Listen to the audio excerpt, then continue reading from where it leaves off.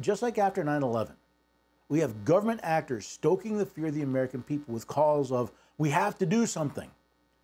And now, just as then, they are taking what are legitimate concerns and stoking the flames of fear in order to pass legislation that can easily and predictably be used to deprive you of your rights.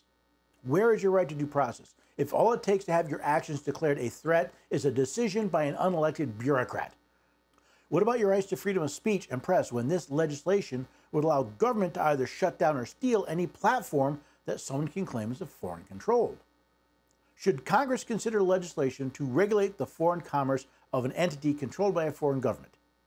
Yes, but only to the limits of their powers, which is foreign commerce. However, that is not what they are trying to do here. They are using fear of the apparent espionage of TikTok to claim the authority to regulate, control, and destroy any technology they can somehow claim is controlled by a foreign entity. Leave it to Congress to drop an atomic bomb where a simple hand grenade would do. And with all these new investigatory powers, does anyone believe that this or future secretaries won't use it to spy on the American people and their businesses? If this legislation passes, we would not be jumping out of the frying pan into the fire, but into the inferno that may consume all of our rights.